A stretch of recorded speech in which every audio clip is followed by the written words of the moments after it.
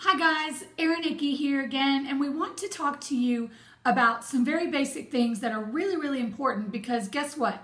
You're coming on this amazing cruise, you've paid for this amazing cruise, we really want you to get on the cruise. So while we're being kind of silly, it's really important to remember that there are very strict requirements for your travel documents.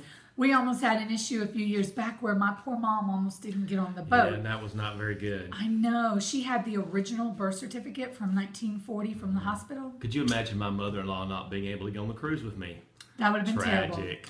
It would have been bad. She's going to see this video. She knows that you love her. I'm her favorite son-in-law. Anyway, we don't want any of you to have a problem, and you'll meet my mom on this cruise. She's amazing. She's very sweet.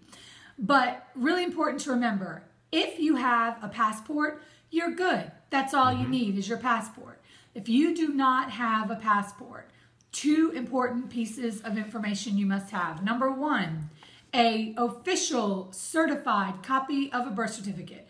Not a photocopy, nothing like that. You see how this has the seal down here? You have to have an official birth certificate with your state's seal. Second thing you've got to have is a valid government-issued photo ID. Don't bring your school ID or something like that. It has to be an official driver's license or ID card. And I believe a military ID is acceptable as well. Yes, a military ID is good too. ID. Two forms of identification, those two if you do not have your passport. And they don't have any way of making an exception if you don't bring it. There's no, oh, I forgot it and left it on the dresser before we left home. They will not accept anything but those documents, and that's the way customs is going to be. And that ship will sail when you hear that famous carnival horn at 4 p.m. and we start turning around in the Mississippi River, we gone. So if you're not there, you're not coming. And I would hate to see that happen to anyone. So please make sure, check your driver's license, make sure it's not about to expire. If it is, you've got 2 weeks to go get it renewed.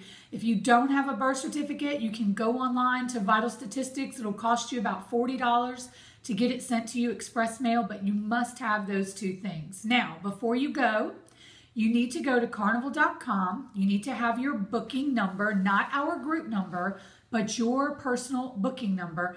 And you want to create an account if you have not already on Carnival. There are 3 things that you are going to need to print out before you come. First is your boarding pass, which looks like this. You will do the check. You can cover us up and show them. You're going to do the check-in process but you totally. look so good. Oh, haha.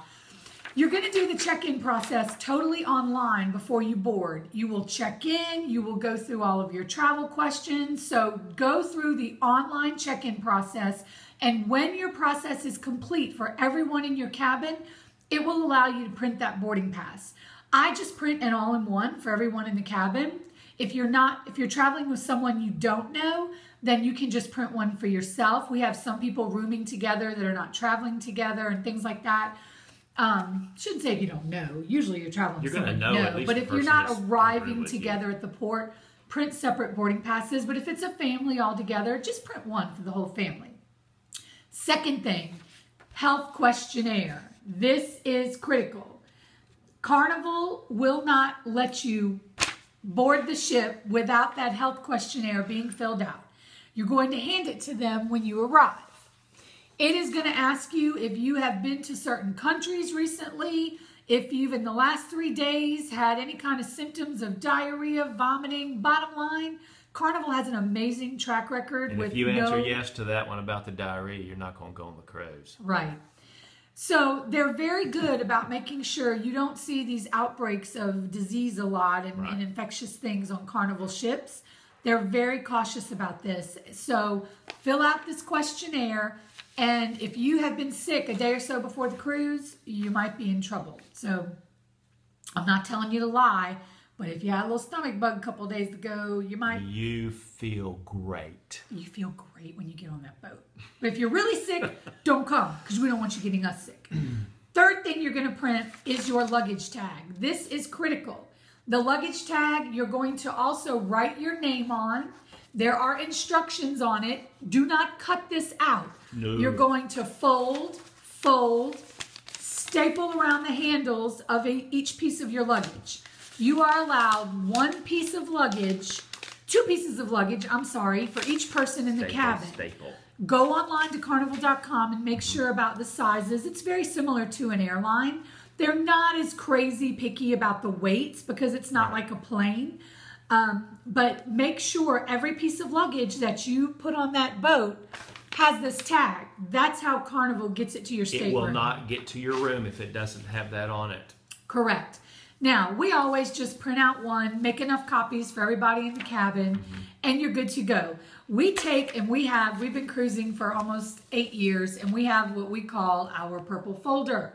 In this purple folder, we have everyone in the family's boarding pass, everyone's birth certificates, everything that we need to get on that boat. When I say to the kids, I need your stuff for the purple folder. If you have it, give it back to me. They know they don't leave the house without everything being in this purple folder, because when you walk up to the terminal in New Orleans, this sweet little old man, I don't remember his name, but he's just precious. Before you even enter the terminal, actually when you park, the porter will take your luggage for you. The parking at the Port of New Orleans is amazing. It's really very safe. We've never had a problem. For a 7-day cruise, I think it's around $100 or maybe $110.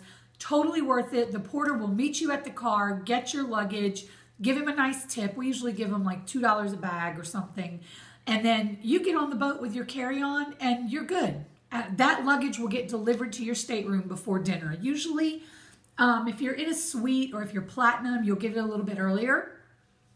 Otherwise, the higher decks get delivered first, the lower decks next, but you'll have your luggage before dinner. If you're planning on going swimming or something like that before dinner, have your bathing suit in your carry-on. Girls, have your makeup in the carry-on because you never know when you have to do a little touch-up. So I always bring a pretty big purse as my carry-on. So when you get there, you need to make sure all your luggage is tagged, it's ready to go. You have all of your documents, because that sweet little old man is not even going to let you in the door without seeing your ID for everyone in your party and your boarding passes. Right. Anything else on travel documents? That's it. Just have those documents there. That is not an option. Now, once you board the vessel, your photograph will be taken. It'll be connected to your ship card. So when you are leaving the ship and going to port, you don't need these birth certificates and things. All you need is your ship card and a driver's license, a photo ID. And you can slide that in your lanyard right behind your ship card and you're all good. So once you board the vessel, put these away in a safe place because you're going to need them again when you get off the ship. Don't pack your birth certificates when it's time to get off the boat. That's why you have the purple folder. Because customs is going to need to see this when you get back to New Orleans. So keep it all in one safe place. When you board the ship, you can put it all away. You won't need it again until it's time to go through customs on the way home. So that's it on travel documents. That's right. Happy check-in. Stay tuned for more.